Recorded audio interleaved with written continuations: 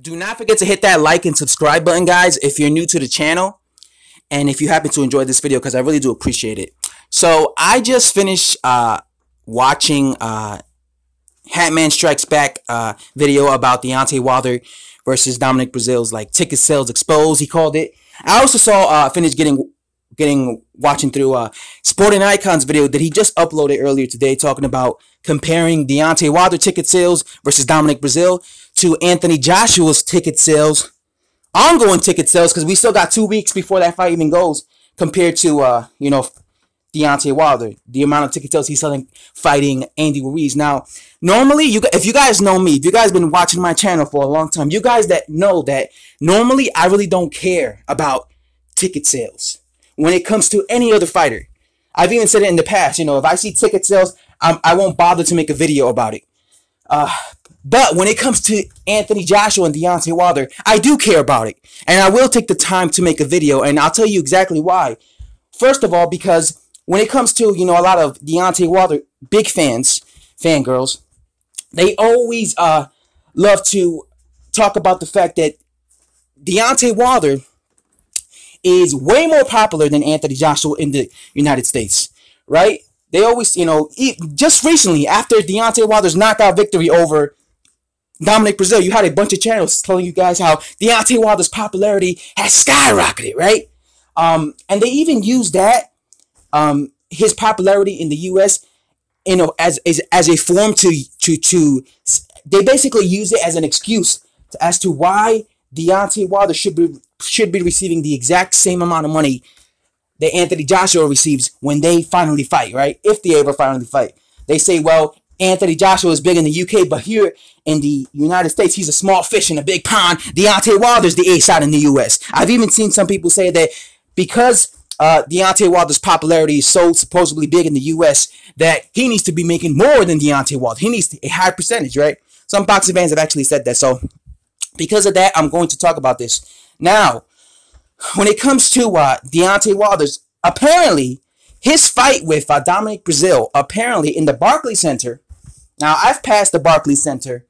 I grew up around Brooklyn, so I've passed the Barclays Center just like I passed Met Stadium. If you guys ever been to New Jersey, you guys have been to Met Stadium a bunch of times. Now, now the Barclays Center, I believe, holds 19,000 seats, and apparently Deontay Wilder sold 13,000. Well, I already forgot the exact number, but all I know is it was a little over 13,000, right? Which means that the tickets didn't sell out. It wasn't a packed arena, right? The arena wasn't packed out. What makes it worse is I've been told that they were giving free tickets away because the tickets were doing so bad, and they didn't want to make Wilder versus Breazeale look bad, because obviously there's cameras that you're gonna see in the background, if there's empty seats or not. So they didn't want that to happen. So they gave away free tickets apparently. So to basically have the arena have people come in, because obviously if someone is offering you a free ticket, you're gonna come. What? Wilder versus Breazeale free? Okay. You know what I'm saying? If I knew that, I would have gone. If I knew that, one of the reasons I didn't go was because I didn't have no money right now currently to go to the fight. But if I knew they were giving away free tickets, I probably would have got. The problem about that is the seats are probably trash. The seats were probably the worst seats in the damn Barclays Center. But I probably would have gone and get the free tickets. But whatever. Anyway, what people are saying is this: Deontay Wilder is supposedly this big, massive draw in the U.S., right? He's supposedly, and mind you, Deontay Wilder has fought in the Barclays Center several times. Deontay Wilder says it himself. The New York is like a second home to him, right?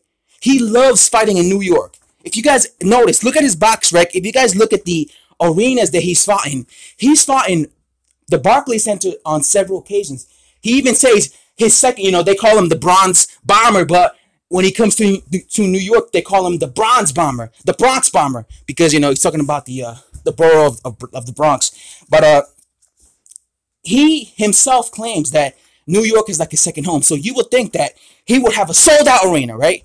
And what people are saying is Anthony Joshua is not even from this country, right? He's not an American. He's never even fought in the United States, let alone in New York, right? Deontay Wilder has fought in the Barclays Center, like I said, maybe 4 or 5 times. I believe this is his 4th or 5th time, several times, okay? Yet Anthony Joshua has already sold more tickets than Deontay Wilder, because apparently they've sold 17,000 tickets. That's what I heard.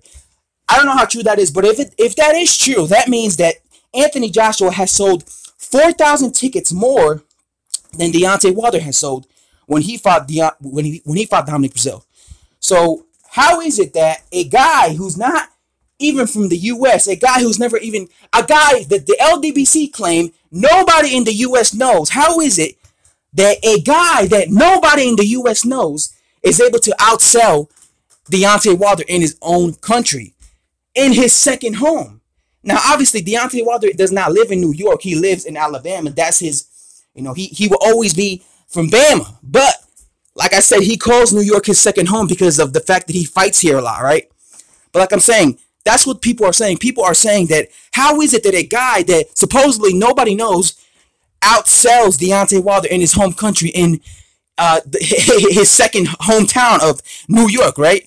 And what makes it even more embarrassing, is the fact that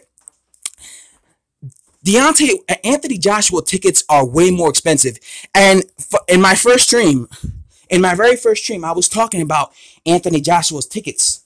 And I told my viewers who were there with me, chatting with me, I told them, bro, Anthony Joshua versus Andy Ruiz tickets for Madison Square Garden are very expensive. If you want to get really, really good seats, you have to be paying $1,500, $3,000. Yes. You want to get front row seats. You want to get even like 4th, 3rd row seats, 5th row seats. You're paying $2,000. And I said even the cheapest seats go for, I believe, $150 to $300. But even the cheapest seats, they go for $300. They're all the way in the balcony. They're like, you can't even see them. I was telling my viewers in my live chat that they're so expensive, right?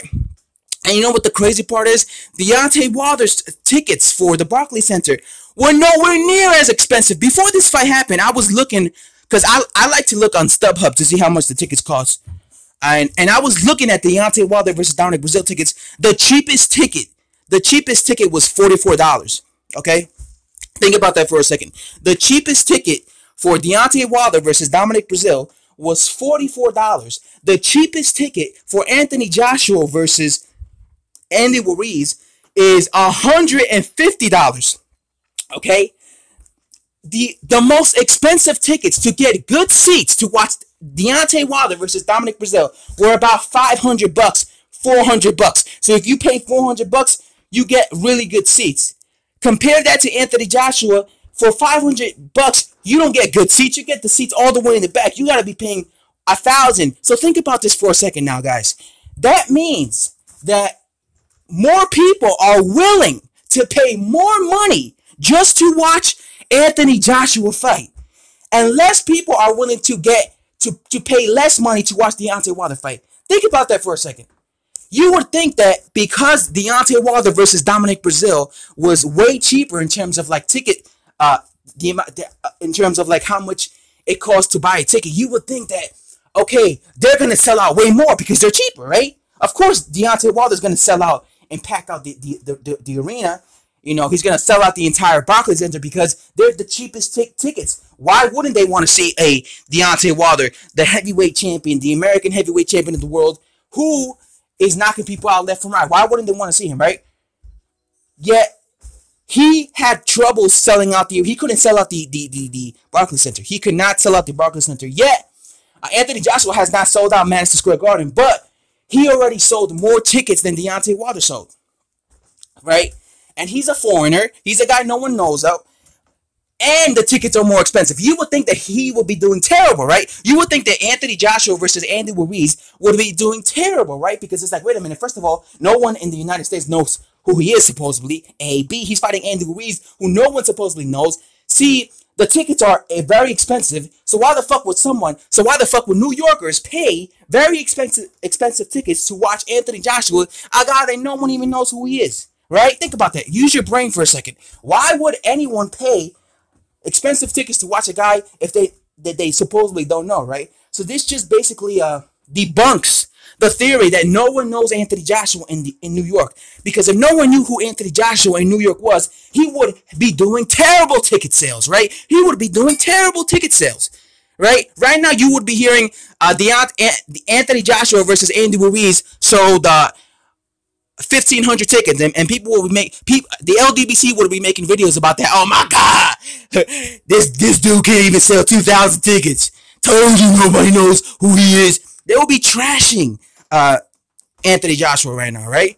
But you notice they're not making videos talking about Anthony Joshua's ticket sales because they know that he's done better in terms of selling tickets than Deontay Wilder has in his own home country and his second hometown of New York.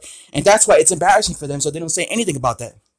The reality is, Anthony Joshua is known, because if he wasn't known in New York or in the United States, nobody in their right mind would pay expensive tickets just to watch him. But they want to watch him. They probably see him. They're like, oh shit. They know that he never fights in the U.S. They know that he never fights in the U.S. There's probably a bunch of New Yorkers and American boxing fans who, of course, know who Anthony Joshua is. And they know that he never fights here. So they're like, okay, I'm just going to buy it just because I want to be there. Because I know he's probably never going to fight here again. I want to experience it.